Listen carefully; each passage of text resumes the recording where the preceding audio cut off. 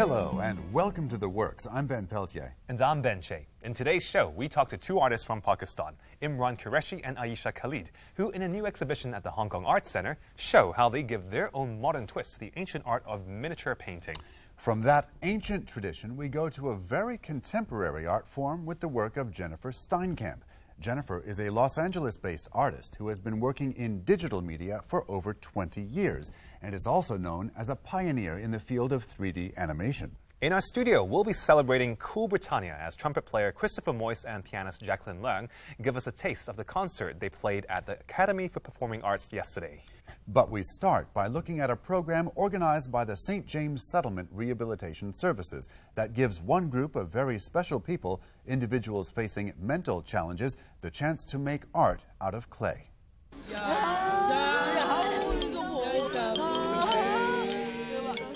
For the past 15 years, the St. James Settlement has been encouraging its mentally challenged members to practice ceramics as part of their rehabilitation. Not only do they learn the craft through workshops and training, their works are also exhibited and sold, both in Hong Kong and overseas. Ceramic artist Ziwei Ling has been a volunteer on the project since it began. 我哋成日都見到佢哋啲作品啦，無論嗰個造型啦、嗰個着色啦，全部都係即係好開放嘅。呢個係我哋成日作為一個即係 artist 咧，好羨慕嘅嘢嚟嘅，係我哋夢寐以求嘅，就係因為我哋成日都冇一個開放嘅心。我哋見到好多人一見到呢啲作品就好直接去笑嘅。 At the Pottery Workshops Taiping Sand Street Gallery until the 4th of March is an exhibition that includes signature smiling clay figures and musical instruments produced by 23 members of the St. James Ceramic Workshop. Hoi Pak is one of the senior members. 大家好，我叫Hoi Pak，做咗前5年。 做啲得，嗰啲就石咗仔，跟住又有鐵色草。哦，佢咧喺度介紹緊，逐樣介紹先。佢咧就話佢做咗陶瓷5年，佢咧就企圖去介紹咧佢做咗啲咩嘢，做咗啲咩公仔啊，講嚟聽。傳聲筒係咪？佢曾經做過一個大公仔咧，係玩傳聲筒㗎嚇。仲有咧，記唔記得？記得。仲有啲咩啊？有。 薯蛋人，仲有做薯蛋人，係又有喵，又有做貓。佢哋俾咗好多衝擊同突破，即係我重新再去思考，即係我同泥嘅關係，或者我對藝術嗰個睇法，或者甚至我即係做人處世嘅睇法嚇。 譬如舉例，我哋其中有一個會員，佢好中意做一啲即係好大嘅、好圓嘅作品。我哋由一個好細嘅窯，就因為佢越做越大，個窯放唔落，我哋足之換咗4個窯。喺呢度我學習咗一樣咩嘢咧？如果俾我自己咧，我就會喺嗰度停步噶啦。咁麻煩，又要換窯，又要整啲咩咁大，好容易燒爛，即係我好多呢啲考慮，咁我就會。 限制咗我自己嗰個創作空間，咁但係對於會員，佢覺得呢啲唔係問題嚟㗎。Ceramic artist Caroline Zheng is the founder of the Pottery Workshop, and she also has works on display alongside those of the St. James Settlement artists. Among her best-known pieces are those in the Prosperity series, robes based on clothing from the Jin and Wei dynasties, covered with coloured porcelain butterflies. 嗰件衫咧，我就喺景德鎮見到啲傳統手工藝，其實佢哋係做緊啲蝴蝶，又做緊啲花啊咁嘅嘢，跟住咧就係放喺一個碟上面寫住感受前程。咁我話哇咁老土嘅，點解咁即係做咁好嘅手工藝，不過做喺咁醜樣嘅碟上面？ 咁我話你可唔可以幫我做8000隻蝴蝶啊？淨係蝴蝶花唔要啦。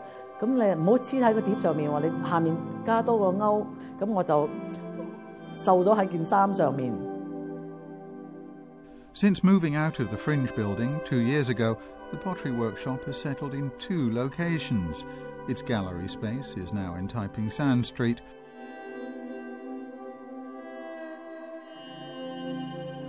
its workshop on Hollywood Road. Caroline herself now spends much of her time in her workshops in Jingdezhen, Shanghai and Beijing. Hong Kong is where she started, but she doesn't see much of a future for ceramics here. 26年喺嗰個藝術會個 building 入邊，其實我哋係香港到而家其實都係一個比較成功嘅一個陶瓷中心啦。冇人幫到我哋忙。當時候我係去咗好多唔同嘅政府嘅好似咩 Lands Department 嗰啲去問話有冇其他地方可以俾我哋，佢哋係冇。咁做嚟做咩啫？經濟壓力好大，但我哋其實係做緊一個慈善嘅推廣藝術嘅一個嘢嚟。我自己就覺得，唉，做嚟做乜？不，我已經係搬咗去中國大陸入邊，跟住景德鎮已經係成為咗全世界最大嘅陶瓷中心。我哋想用多啲唔同嘅方法嚟燒嘢，都其實冇地方做。咁喺大陸係好多地方可以做呢樣嘢咁。Artist Jennifer Steinkamp is currently holding her first solo exhibition in Hong Kong at the Lehman Malton Gallery. She creates digitally rendered animations that capture the movements of the natural world and that are then often projected into architectural surroundings. It's a blending of the latest technology and the natural. Video art has been around since the camcorder became available.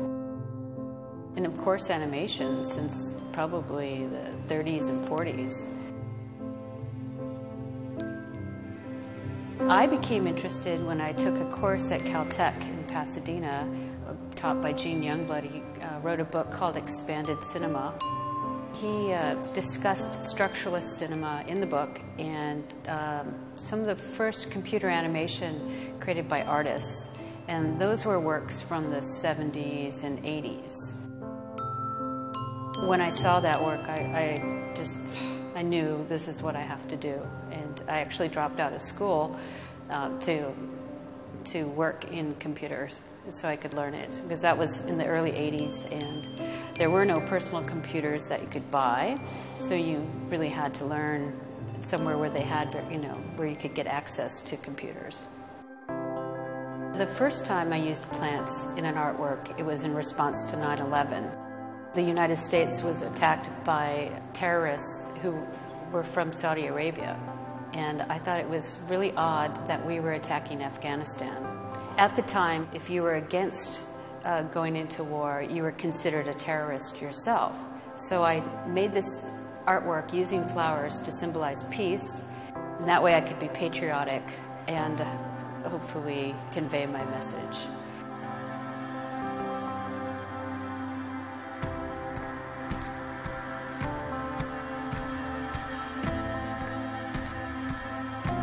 In this piece called Diaspora, after I came to Hong Kong for a visit last year, I became interested in tumbleweeds as a subject for this. In researching tumbleweeds, I came across the word diaspora, which is a term used for plants. As the tumbleweed rolls around, it leaves its seeds and creates new life. And also it actually coincided with the Chinese New Year. So all these things, a piece that's about creating life and death and then, coming back again, it just made sense on so many different levels.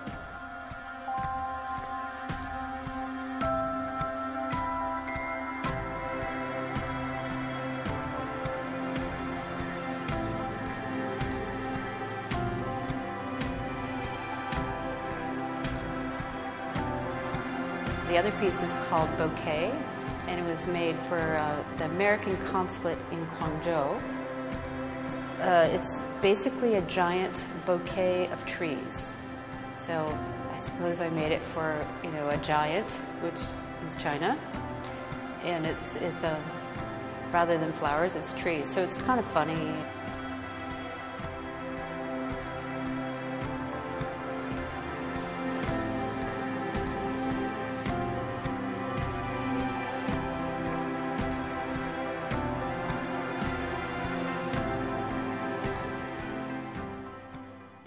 We'll be back after the break. See you then.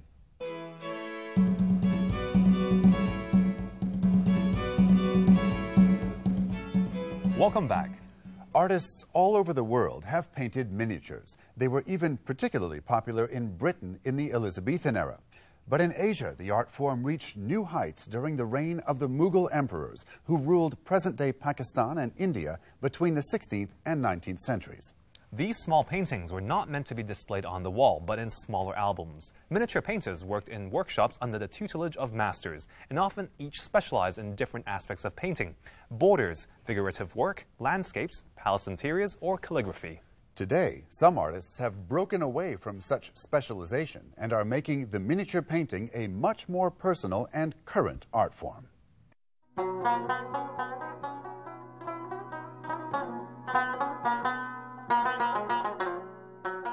Miniature painting is also one of the special area of fine art, and I found it very interesting because it was technically it was completely different. Its material, its preparation of materials, it was very organic. It was like really something which so much attached with nature or natural things. One of Pakistan's best-known artists, Imran Qureshi, began last year with an award from the Deutsche Bank for Artist of the Year. His works have been shown all over the world. He's particularly known for his miniatures, in which he brings a contemporary sensibility to a traditional Islamic art form. But his work also goes beyond the miniatures. In this third exhibition in Hong Kong, he's also showing large-scale paintings.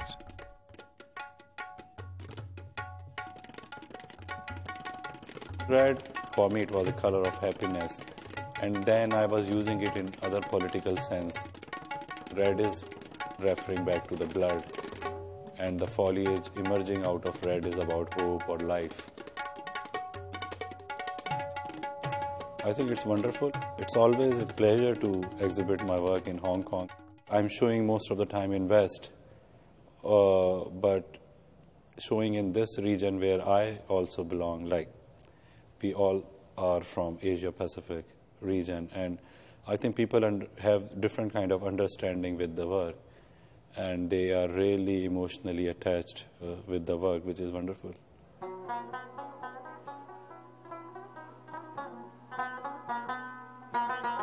Aisha Khalid, who says she grew up in a traditional family, likes to focus on issues of gender, aesthetics, the role of women, and power relationships between the East and the West. Her work on show at the Art Centre, When I Am Silent, features a series of paintings exploring her spiritual journey.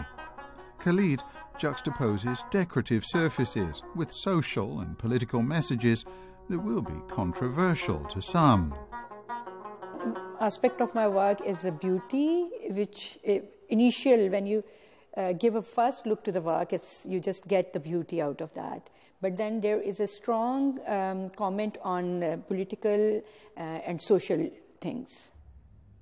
There is a stereotype image. A lot of things people think about when they listen from Pakistan, from the media. Mostly they are negative things. The Pakistan is not at all like that. There are some places there could be conflict, which every place has that. But overall society is a very open society and open-minded people. I never got that any problem to being as a woman and in Pakistan showing artwork which is commenting on the social issues and also political issues.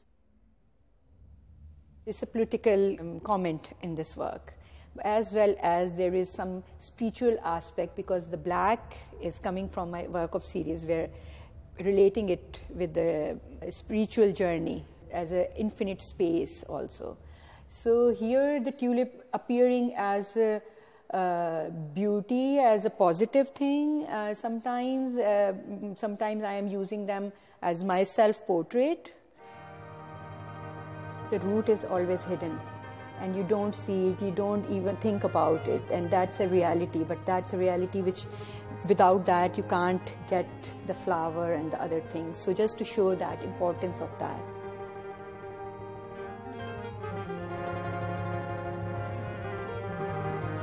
The works of Imran Qureshi and Aisha Khalid are presented at the Hong Kong Arts Centre by Gandhara Art until the 28th of February.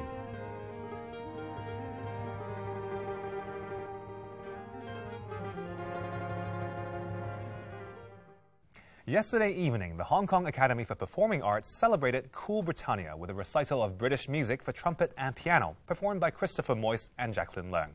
The concert also featured trumpet students from the Academy. The combination of trumpet and piano isn't one you may have heard before. But today, Christopher and Jacqueline are in a studio and they're talking to Ben Peltier. Well, Chris and Jacqueline, it's a delight to have you on. What brought you two together initially? Well, we figured out that we were studying at the Royal Academy of Music at the same time as each other, but we didn't actually meet until we were attending an alumni event of the Royal Academy of Music Alumni Association in Hong Kong, which Jacqueline is chairperson of, and we'd organised she'd organised a dinner that we were both attending. So, yeah. And there's a special award associated with the Royal Academy, right? Yeah, we were very surprised last February to receive a letter from the Royal Academy of Music saying that we'd been both elected as associates of the Royal Academy of Music, which is offered to alumni who have made a significant contribution to the field. So we felt very honoured and we felt, oh, maybe we should do something together. Yeah. Well, congratulations to you both. Thank you. And it seems a natural progression then that when the two of you came together to put together a recital, that you chose music of English composers. How did the recital go? Well, we were pretty happy, to be honest with you. Yeah, we weren't totally sure if we'd be able to get together enough pieces by composers from England, but in the end we felt we had a pretty diverse and interesting programme, and we're pretty happy with how it turned out. What did you find in terms of the music? It was pretty interesting because there wasn't too much written originally for piano and trumpet, so we had to search long and hard. And so we played some transcriptions, some which were originally for piano and trumpet. So there were challenges about, on how to play the part or which ones are more pianistic or not. So you had to pick and choose, but it was really fun. What sorts of specific composers and time periods were represented? Well, we were able to draw upon two of the very well-known composers from the Baroque period in England, so Henry Purcell and George Frederick Handel. Both wrote original works, originally for trumpet and strings, actually, but with good transcriptions for the piano that Jacqueline was able to do very well for us. And then in England, there was a kind of 200-year period where there wasn't really a composer of significance from the time of Purcell and Handel. Probably the next great English composer that came along was Edward Elgar in the tail end of the 19th century, which also coincides with a gap in the trumpet's own solo repertoire, also just generally worldwide. So there's quite a big jump from the Baroque time until we get to the 20th century. Right. Well, no recital of British trumpet music would be complete without a nod towards the brass band. What did you guys include? Well, we found a piece that was written for James Watson, who was my professor at the Royal Academy of Music, a very beautiful piece called Rutland Water by Malcolm Bennett, which is kind of very lyrical in style, just like a cornet player like James Watson was. Also, we found a theme and variations cornet solo, and of course, like you say, no British recital would be truly complete without a good old cornet solo in theme and variation style. The theme in this case is actually based around an old Victorian song called Rule Britannia, and we did not want people attending the recital to think this was at all political. It was just to happen to be a nice British song that we thought we'd include, and that kind of influenced the title we gave the recital called Cool Britannia, kind of pun on Rule Britannia, that kind of thing. Oh, very well done. What can we convince you to play a bit of music from here in the studio? Well, we're going to bring you some music from William Lloyd Webber, who's the father of very well-known Andrew Lloyd Webber and Julian Lloyd Webber. Yeah, and we're going to play his suite in F major. Fantastic. Mm-hmm.